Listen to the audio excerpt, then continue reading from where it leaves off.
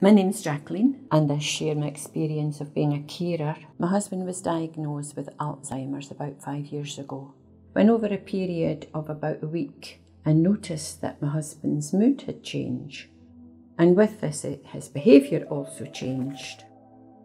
I noticed that he began getting what I would say obsessive behaviour, putting some things which he deemed as valuable into a tin, putting his wallet beside it. And I noticed that that was like a wee security point that he had, and he kept it in that same place. This wee tin and the package was missing for a long time, and he was very distressed about it. And it was very challenging for him and for me, whether it was during the night or during the day, of everything being upturned, looking for these belongings. It came to a head where one night he came in the middle of the night and confronted me, demanding I get up and get that tin in his wallet, which I had no idea where it was.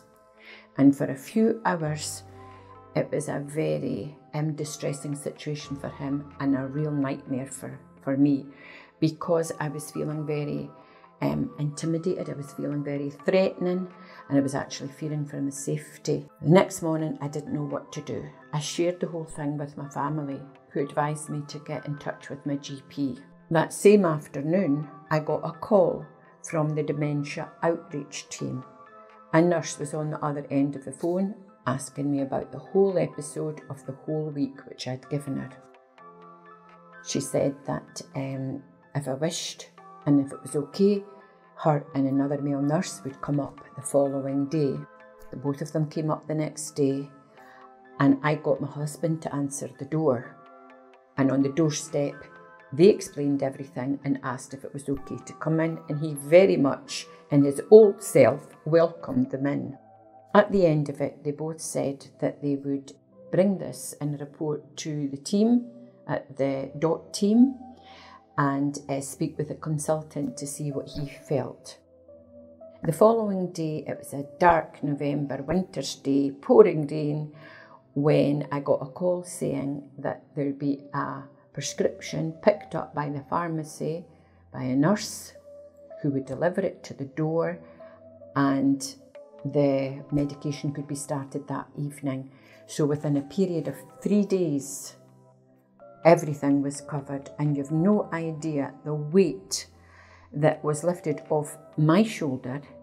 And once that they had assessed the whole thing and that the medication was kicking in and things were all calming down relatively quickly, they were reassured that maybe now we can just carry on as normal, giving me the reassurance that if anything else cropped up, they were only at the end of a phone line.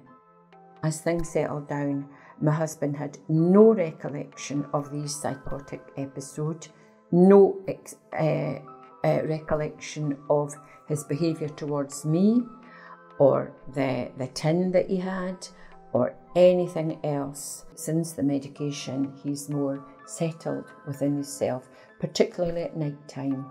The tin was found in an old toolbox sometime afterwards, and his bewilderment of how it got there, but didn't even go there.